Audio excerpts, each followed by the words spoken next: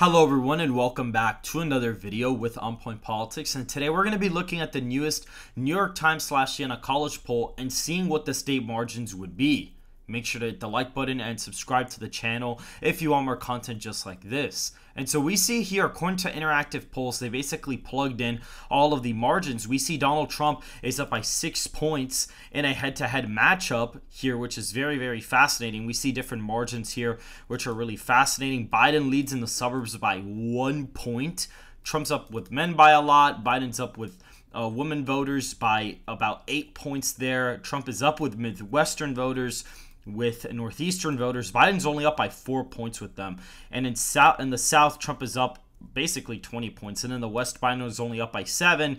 White college, Biden's up by 14. White no college, Trump is up by almost 40 points there, essentially. And we see Trump keeps about 97% of his voters, whereas Biden is only keeping 87% of his electorate, and people who did not vote are splitting for Trump like 50 to 30 essentially. So that's pretty interesting to see that there. And white voters are breaking for Trump by a decent amount. So are African Americans and Hispanics. Trump's actually up by 1.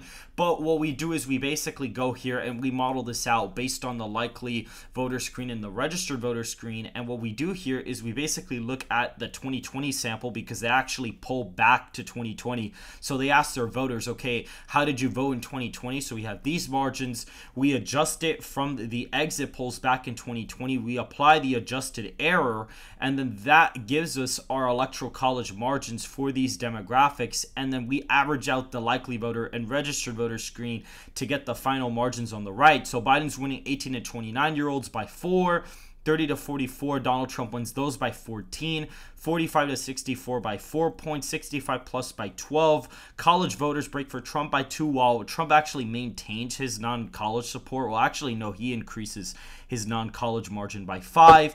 Men, he goes up to 13 points. Women goes down to just Biden plus 6. Whites plus 21. African Americans plus 52 for Biden. Hispanics plus 5 for Biden. And other voters is plus 19 for Trump.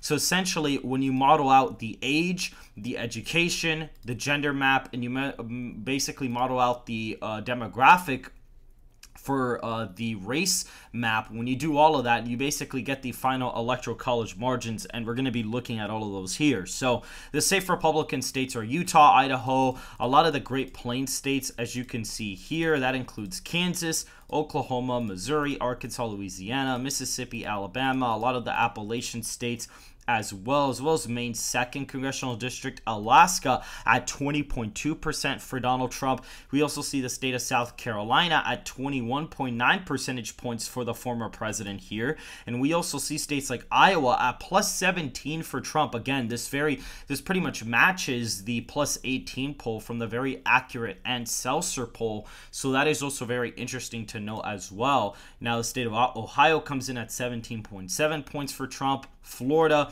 comes in at 13 points for Donald Trump. Texas comes in at 17 points. So we have Trump at 189 safe electoral college votes. As was for Biden, we have plus 18 in the state of California. We got plus 19 in the state of Hawaii for Biden. We also have in Vermont plus 26 points. Massachusetts plus 23 for Biden.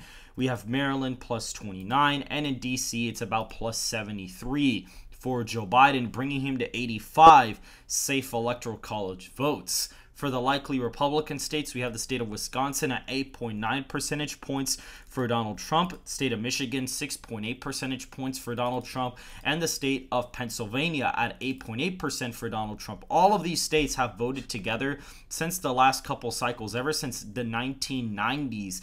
All 3 of those states, Wisconsin, Michigan, Pennsylvania, have actually all voted together in every single presidential election, and I would expect them to do the same in 2024.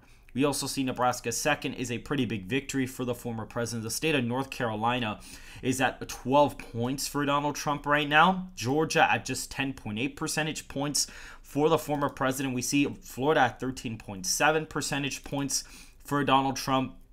The state of Arizona at 10 points for Donald Trump. in this model, and we see the state of Nevada at just 7.9 percentage points, which I think Nevada is going to be a bigger margin than Arizona, a bigger margin than Michigan, because of the large Hispanic shift in the state. So that definitely differs from our projection, but that's what we're looking at right now based on this model. State of Washington comes in at 9.2% for Biden. State of Oregon comes in at 6.3 percentage points for Joe Biden. The state of Illinois at 6.3 percentage points for the incumbent president. The state of New York at 12 points for the incumbent president. The state of Maine, the first congressional district, comes in at a likely margin. Connecticut is a 9.7 percentage point victory. Rhode Island comes in at 10.4 percentage points for Joe Biden. We see the state of Delaware at 8.7 percentage points for Biden as well, bringing Biden to 167 electoral college votes. We see the state of Minnesota at 2.7 percentage points for Donald Trump there. We see the state of New Hampshire at 2.1 percentage points for Donald Trump. And the state of New Jersey comes in at just 4.8 percentage points for Joe Biden in this electoral college scenario, with Colorado being a 2.4 percentage point victory as of right now. And all of the tilt states on the map include New Mexico at 0.5 percentage points for Donald Trump, the state of Virginia at 0.9 percentage points for Donald Trump, and the state of Maine at large, which comes in just barely for Biden at 0.3 percentage points for the incumbent president. And that is it for this video, guys. Donald Trump goes out there and wins 345 electoral college votes to Biden's 193 electoral college votes. Make sure to hit the like button and subscribe to the channel if you want more content just like this. And I will see you guys in the next video.